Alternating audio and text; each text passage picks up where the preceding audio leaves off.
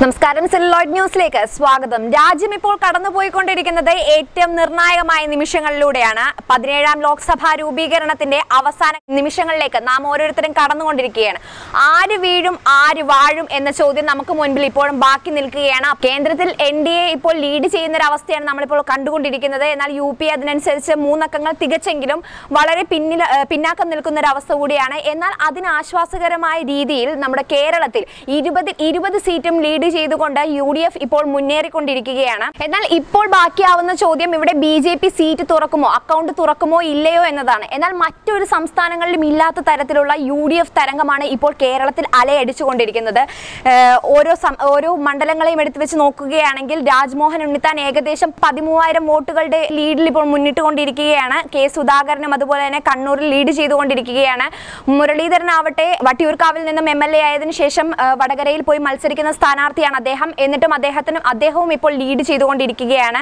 മലപ്പുറത്ത് കുഞ്ഞാടിക്കുട്ടി, UDFന്റെ മുസ്ലിം ലീഗിന്റെ കുഞ്ഞാടിക്കുട്ടി ഏറ്റവും വളരെ വലിയ ഭൂരിപക്ഷത്തോടു കൂടി മുന്നിട്ടുകൊണ്ടിരിക്കുകയാണ്. വയനാട്ടിലും തികച്ചും വ്യത്യസ്തമായ സാഹചര്യമല്ല. സംസ്ഥാനത്തെ ഏറ്റവും കൂടുതൽ ലീഡുമായി മുന്നിട്ട് നിൽക്കുകയാണ് രാഹുൽ ഗാന്ധി. അതുകൊണ്ട് തന്നെ രാഹുൽ എഫക്ട് നമ്മുടെ കേരളത്തിൽ അലയടിച്ചു എന്ന് പറയുന്നതിൽ തെറ്റില്ല. നിസ്സംശയം തന്നെ നമുക്ക് പറയാം, രാഹുൽ എഫക്ട് നമ്മുടെ കേരളത്തിൽ അലയടിച്ചുകൊണ്ട് തന്നെ ഇരിക്കുകയാണ്. അതിന്റെ ഫലമാണ് ഈ കേരളത്തിലെ 20 സീറ്റിൽ 20 മൊത്തം തന്നെ നമുക്ക് UDFന് നേടിയെടുക്കാൻ സാധിക്കുന്നത് എന്ന് വിശ്വസിക്കുന്നു.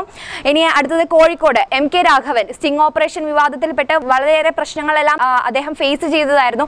എന്നാൽ ഇപ്പോൾ അദ്ദേഹവും മുന്നിട്ട് കൊണ്ടിരിക്കുന്ന കാഴ്ചയാണ് നാം കാണുന്നത്. ഏറ്റവും അവിശ്വസനീയമായ രീതിയിൽ ലീഡ് ചെയ്തുകൊണ്ടിരിക്കുന്നത്, അതായത് സംസ്ഥാനത്ത് രണ്ടാം സ്ഥാനത്ത് ലീഡുകളുടെ നിരയിൽ 2ാം സ്ഥാനത്തേക്ക് എത്തിയിരിക്കുന്നത് ശ്രീകണ്ഠനാണ്. പാലക്കാട് UDF സ്ഥാനാർത്ഥി ശ്രീകണ്ഠനാണ്. അദ്ദേഹം UDFകാർ പോലും തഴഞ്ഞിട്ട സീറ്റായിരുന്നു എന്ന് പറയപ്പെടുന്നു. ആ ഒരു നിലയ്ക്ക് അദ്ദേഹത്തിന്റെ ഈ ഒരു വളർച്ച അല്ലെങ്കിൽ ഈ ഒരു മുന്നേറ്റം എന്ന് പറയുന്നത് ഏറ്റവും അവിശ്വസനീയകരം തന്നെ.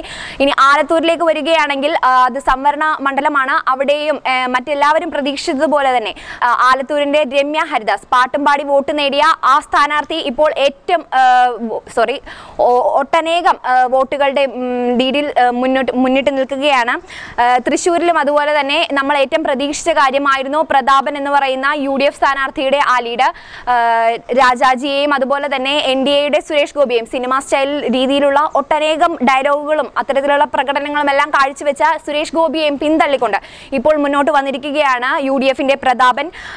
എറണാകുളത്ത് നമ്മൾ എല്ലാവരും പ്രതീക്ഷിച്ചതുപോലെ തന്നെ ഒട്ടനേകം പദ്ധതികളുമായി ജനങ്ങൾക്ക് പിന്തുണയുമായി അതുപോലെ തന്നെ ജനങ്ങൾക്ക് കൈസഹായമായി മാറിയ ഹൈബി ഈഡൻ തന്നെയാണ് ഇപ്പോൾ ഇവിടെ ലീഡ് ചെയ്തുകൊണ്ടിരിക്കുന്നത്. ഇടുക്കിയിൽ എന്നാൽ ജോയ്സ് ജോർജിന് ഒരു മുന്നേറ്റം ഉണ്ടാകുമെന്ന് പ്രതീക്ഷിച്ചെങ്കിലും എക്സിറ്റ് പോളുകൾ പറഞ്ഞതുപോലെ തന്നെ ഇവിടെയും UDFന്റെ ഡീൻ കുര്യാക്കോസ് ഇപ്പോൾ ലീഡ് ചെയ്തുകൊണ്ടിരിക്കുകയാണ്.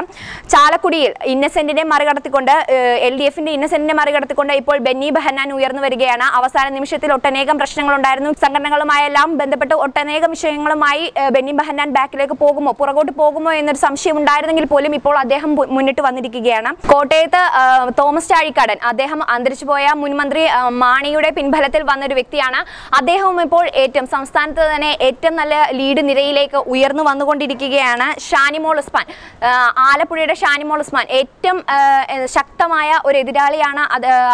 ഷാനിമോൾക്കെതിരെ നിൽക്കുന്നത് LDFന്റെ AM ആരിഫ്. കഴിഞ്ഞ 2 നിയമസഭാ തിരഞ്ഞെടുപ്പുകളിലും വിജയം കൈവരിച്ച അദ്ദേഹത്തെ മറികടക്കുന്ന ഏകദേശം 7,000 വോട്ടുകളുടെ ലീഡിൽ മറികടക്കുന്ന ഒരു കാഴ്ചയാണ് ഇപ്പോൾ നാം കണ്ടുകൊണ്ടിരിക്കുന്നത്. ഇനി ആന്റണി, പത്തനംതിട്ടയിൽ K. സുരേന്ദ്രൻ എന്ന് പറയുന്ന വ്യക്തിപ്രഭാവം ഏറ്റവും ജ്വലിച്ചുകൊണ്ടിരുന്ന ഒരു കാലഘട്ടമായിരുന്നു. ശബരിമല പ്രശ്നത്തിന്റെയും അതുപോലെയുള്ള ഹിന്ദുത്വവൽക്കരണത്തിന്റെയും ഒക്കെ ഭാഗമായിട്ട് അദ്ദേഹം മുന്നിട്ട് നിൽക്കുന്ന ഒരു കാഴ്ചയായിരുന്നു കണ്ടിരുന്നത്. NDA പോലുള്ള NDA മുന്നണിയെല്ലാം അദ്ദേഹത്തിന്റെ സ്ഥാനാർത്ഥിത്വം പ്രഖ്യാപിച്ചപ്പോൾ തന്നെ അദ്ദേഹം അവിടെ വിജയിക്കുമെന്ന് കരുതിയിരുന്നെങ്കിലും ഇപ്പോൾ അതിനെല്ലാം മറികടന്നുകൊണ്ട് LDFന്റെ വീണ ജോർജിനെ മറികടന്നുകൊണ്ട് ഇപ്പോൾ നമ്മുടെ UDFന്റെ ആന്റണി ഇപ്പോൾ മുൻനിരയിലേക്ക് വന്നുകൊണ്ടിരിക്കുകയാണ്.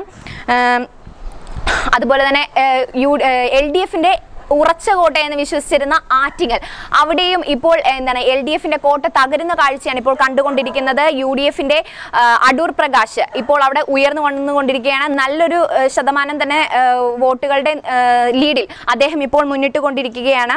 കൊല്ലത്താകട്ടെ NK പ്രേമചന്ദ്രനും അതുപോലെ തന്നെ മറ്റ് 2 മുന്നണികളുടെയും സ്ഥാനാർത്ഥികളെ പിന്നിലാക്കി മുന്നോട്ട് വന്നുകൊണ്ടിരിക്കുന്നു. അടുത്തത് തിരുവനന്തപുരം, നമ്മുടെ BJP അക്കൗണ്ട് തുറക്കുമോ എന്ന് എല്ലാവരും സംശയിക്കുകയും അതുപോലെ തന്നെ എക്സിറ്റ് പോളുകളെല്ലാം തന്നെ BJP അക്കൗണ്ട് തുറക്കാൻ ചാൻസ് ഉണ്ടെന്ന് വിശ്വസിക്കുകയും ചെയ്തു. അതുപോലെ തന്നെ നമ്മളോട് പറയുകയും ചെയ്ത ഒരു മണ്ഡലമായിരുന്നു തിരുവനന്തപുരം എന്ന് പറയുന്നത്. എന്നാൽ BJPയുടെ കുമ്മനം രാജശേഖരനെ 3ാം സ്ഥാനത്തേക്ക് പിന്തള്ളിക്കൊണ്ട് UDFന്റെ ശശി തരൂർ, അതായത് നിലവിലെ സിറ്റിംഗ് MP ആയ ശശി തരൂർ ഇപ്പോൾ വളരെ വോട്ടുകളുടെ ലീഡിൽ മുന്നിട്ട് നിൽക്കുകയാണ്. അതുപോലെ തന്നെ മാവേലിക്കര സംവരണ മണ്ഡലമായ ആലത്തൂർ പോലെ തന്നെ മറ്റൊരു സംവരണ മണ്ഡലമായ മാവേലിക്കരയിലും നമ്മുടെ UDFന്റെ കൊടിക്കുന്നിൽ സുരേഷ് മറ്റിരു മുന്നണികളുടെയും സ്ഥാനാർത്ഥികളെ പിന്നിലാക്കിക്കൊണ്ട് ഇപ്പോൾ ലീഡ് ചെയ്തുകൊണ്ടിരിക്കുകയാണ്. ഇത്തരത്തിൽ 20 സീറ്റുകളും കേരളത്തിലെ 20-ൽ 20 2020 എന്നുള്ള ഒരു അവസ്ഥയിലേക്ക് വന്നുകൊണ്ടിരിക്കുകയാണ്. രാഹുൽ ഗാന്ധി എഫക്റ്റ് വളരെ അധികം തന്നെ കേരളത്തെ സ്വാധീനിച്ചു എന്നതിൽ യാതൊരു സംശയമില്ല എന്ന് പറയാം. ഇങ്ങനെ പോവുകയാണെങ്കിൽ BJPക്ക് ഇവിടെ ഒരു അക്കൗണ്ട് തുറക്കാനാകുമോ എന്നതും ഇവിടെ ഒരു ചോദ്യചിഹ്നമാവുകയാണ്. എക്സിറ്റ് പോളുകളെല്ലാം തന്നെ 5ഉം 4ഉം സീറ്റുകൾ നമ്മുടെ LDFന് വേണ്ടി റിസർവ് ചെയ്തിട്ടിരുന്നെങ്കിൽ പോലും ഇപ്പോൾ 20-ൽ 20 എന്നൊരു അവസ്ഥാന്തരത്തിലേക്ക് കേരളം വന്നുകൊണ്ടിരിക്കുകയാണ്. കേന്ദ്രത്തിൽ 100 തികയ്ക്കാനായെങ്കിലും UPAക്ക് പ്രതീക്ഷകൾ മങ്ങലേൽക്കുമ്പോൾ കേരളത്തിന്റെ ഈ 20-ൽ 20 എന്നുള്ള ആ ലീഡ് ഇപ്പോൾ ആശ്വാസകരമായിരിക്കുകയാണ്.